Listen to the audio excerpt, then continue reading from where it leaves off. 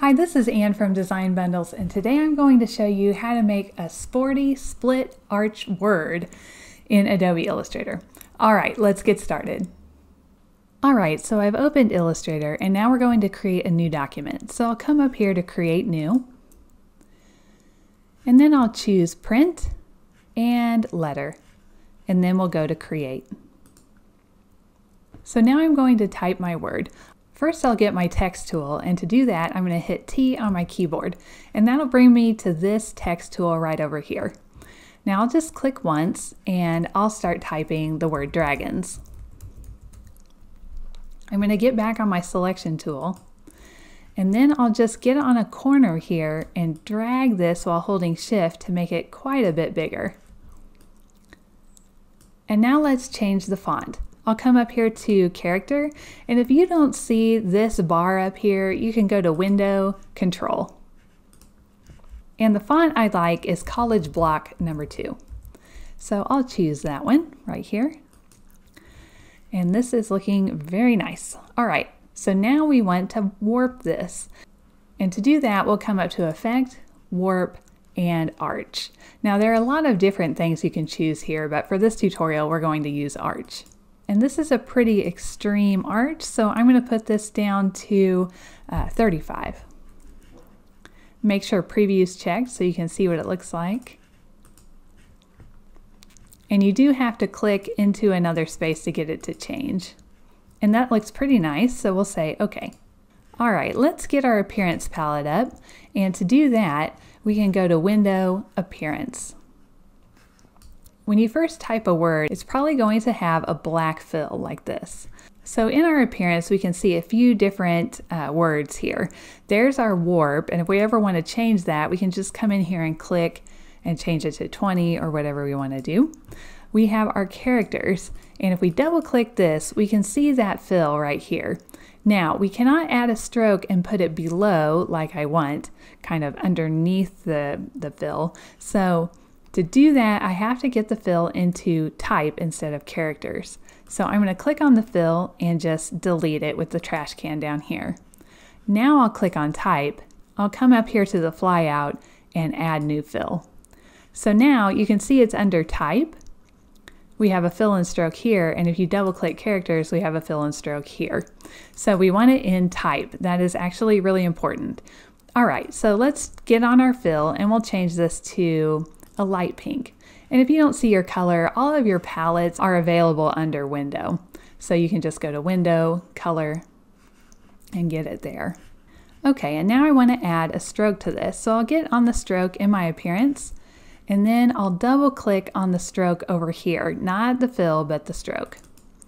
And then I can add a dark gray stroke to this. Now, if we increase this to about 10, let's put it at 10, and you can see it starts filling in on the top, and that's why I wanted it to be behind the fill. So if we come over here into this empty space beside all of this stuff and drag it below the fill like this, you can move it. If you click in another area, you're going to just be trying to change that instead of actually taking the stroke and moving it. So be careful about that. Our dragons with stroke is looking pretty nice, so let's do a rectangle now so we can get the split going on. So I'm going to get back on my selection tool, then I'm going to hit M for my rectangle tool, and I'll click and drag. Now this is going to have the same fill and stroke as what I did last. So I'm going to come down here and clear the stroke, then I'll click on the fill, and now I want this to be just kind of a darker pink. Maybe a little bit darker, and we'll say OK. All right, and now I want to have this arch match the arch right here. So I'm going to go to Effect, Warp, and Arch, and it should come up as 35, which is what it was before, and that's what we want. So we'll say OK. And now we have to get this dark pink into the light pink of the dragons. So what I'm going to do is I will click on this with my selection tool, I'll copy, I'll click off, and then I'll paste in front with Command F or Control F on a PC. And now we need to expand this. So I'll go to Object, Expand Appearance. And now I'm going to zoom in. I'll hit Z on my keyboard and I'll just draw around this. So you can see that we have all the points instead of live text. If we hit Command Y or Control Y on a PC, you can see the live text here and then the expanded text here. So there are two copies right on top of each other. I'll hit Command Y to get back to my regular view, or Control Y on a PC. I'm going to Command minus or Control minus to zoom out. And now I'm going to hit my selection tool and select this piece here. And we also need to expand this because it's still seeing it as a warped arch. Okay, so we'll come up here to Object, Expand Appearance, and now we've kind of changed this to a shape instead of a rectangle that was arched, if that makes sense. And I'm going to resize this to about the size of my dragons.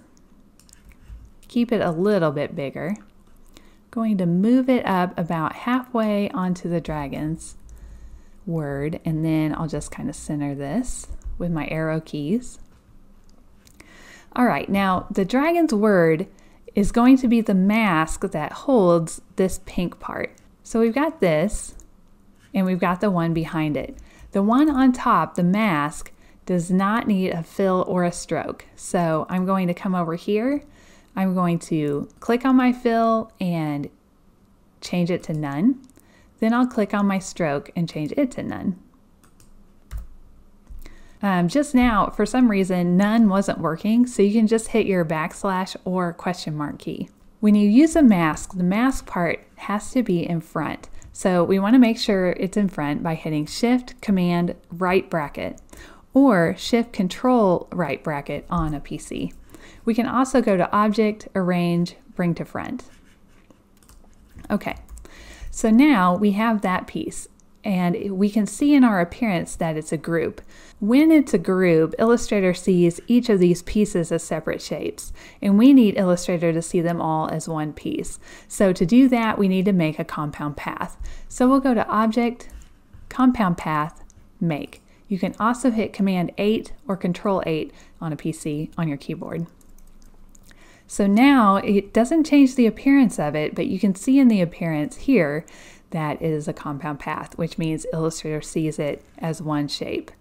Now we can hold Shift and select both the word dragons that has no fill or stroke and that shape, and then we can create our mask. I know this is probably a little confusing, but basically you need kind of the window area and whatever you're going to put in that window area and select them both. Then we'll come up to Object, Clipping Mask, and Make. And now that is inside there. If we hit Command Y, you can still see that arched rectangle back there, the full size of it. And if we hit Command Y again, you don't see those edges. All right, let's finish off this design. I'm just going to type the word cheer. So I'll hit T on my keyboard, which is right over here for my text tool. And I'm going to type, whoops, I'm going to get away from the word dragons so I don't accidentally type in there, and then type the word cheer. Get back on my selection tool, and now I'll change this. I like the font Augusta. So I'll click that, and then I'm going to get right on the edge on a corner, click and drag, and then hold Shift. All right, I'll just bring this right down here. You can use your arrow keys and your Shift key to move this around. All right, I'm going to zoom in by hitting Z on my keyboard or coming right over here, and then just drawing a box around what I want to see a little better. I'll hit V to get my selection tool, and then I'll hit I, which will give me my eyedropper tool. I'm going to hit Shift and select this gray color, which gives us the same gray color down here. All right, and then let's add some stars. If we go to our rectangle tool and then hold, and we can come down here to the star tool. And then I'll just click and drag to start making a star. You can hold Shift to make it straight up and down, which I don't really want to do that. But you can hold Option to get a different kind of star. You can see it change as I let off of Option or not. And then we'll make another one right over here. I've got Option held to get kind of the skinny star. Okay, so now we have our sporty words and we've got a perfect t-shirt design. Alright, I hope you really liked this split arch tutorial. If you did and you want to see more videos like this, just hit the subscribe button and the little bell and you'll be notified each week when a new video comes out. Alright, thank you.